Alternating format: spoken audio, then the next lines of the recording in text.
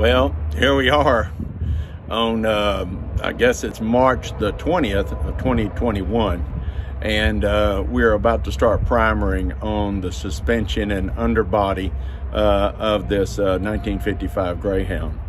And so it's been a chore. We've worked on it for nearly 3 weeks, getting everything sanitized and cleaned, pieces removed, new parts arrived, sized and fitted for all the pieces and places where they go.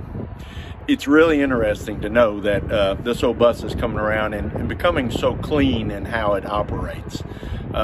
We've taken all the axles down, all the bearings down, all the oil seals, everything that would normally be quickly replaced and removed. It's been tedious because it's old and because everything doesn't fit very well anymore, and because somebody else has been here maybe 4 or 5 times before us and they just did a rough job. You know, you never know what you're going to find. It's like, as I said before, an archaeological dig when you're in here. But I'm going to flip the camera around just so you can get a little bit more of a view of how clean and sanitized all of this is before we start putting on our primers. Now, we've already did some minor sandblasting where necessary, but otherwise we've used grinders and wire brushes to get in all these different areas and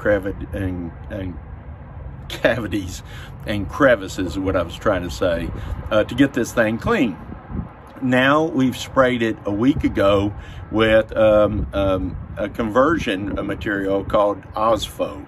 Now that's just an acid and primer based product that's very liquid, stings if it gets on your hands and in a cut, and so it converts any rust particles that are remaining in porous areas of the metal and converts it into a paintable surface. Now, so it's good for rough stuff. I would never use it on the outer body, but for suspension and pieces like this, it's going to be fine. You can see where the old airbags are going to be, or the new airbags are, and the new old airbags were. Here's where a bumper used to be, and the bumper's worn smooth off. So let me flip this around now, and let's see what we can do to get it where I can show you.